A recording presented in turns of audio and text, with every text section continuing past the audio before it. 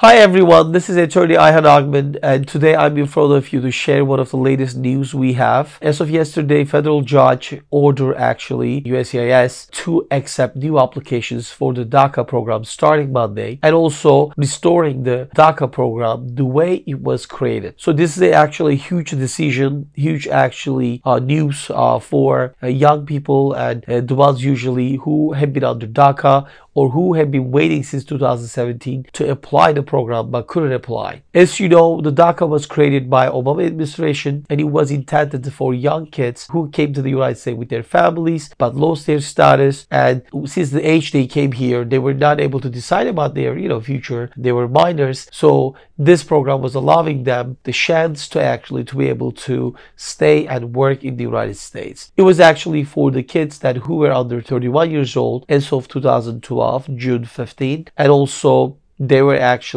under 16 when they came to the United States. If I could briefly just mention about the DACA, eligibility or criteria, I think it will be helpful. It was important that this program was created and it was applying for applicants who have been in the United States before June of 2007, and they were under 31 years old as of June 2012, and they were attending either the high school or GED program, and also they didn't have any felonies, and also they wouldn't be in the removal process. So if the kids that they were eligible, they were able to apply for it, but the Trump administration started in 2017 stopped new applicants to apply for this program, and since 2017 there have been thousands of kids who are eligible to apply but couldn't apply to get their DACAs. Now they're going to be eligible to apply, hopefully starting Monday. So it's interesting to see that the federal judge in their decision also ordered USCIS to update all their regulations, their news, their website to this new decision,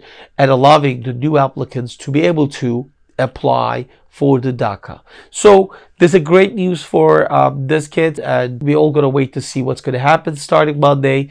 But hopefully starting Monday, new applicants are going to be able to file their new DACA applications. Hope this news helps you guys, and have a great day, and talk to you soon.